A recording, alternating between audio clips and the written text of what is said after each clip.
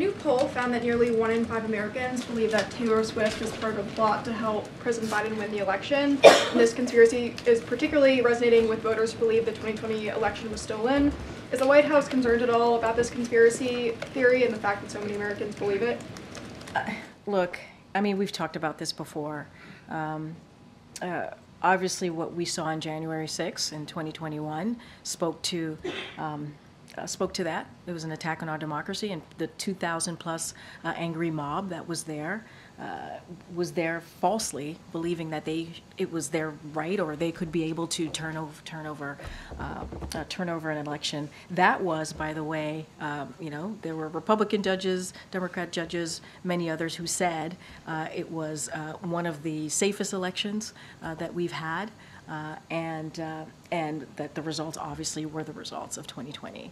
And so do we have a concern about our democracy and where it's going and how protecting our democracy? The president speaks to this all the time.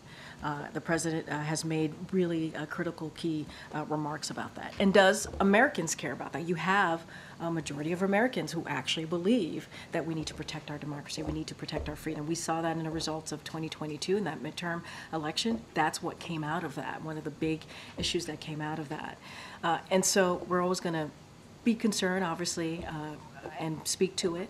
And, there's a lot in front of Americans right now as it relates to our democracy, as it relates to our freedoms. Anything else, look, the Taylor Swift conspiracy, that's for others to speak to. I'm not going to speak to that from here. Okay. The president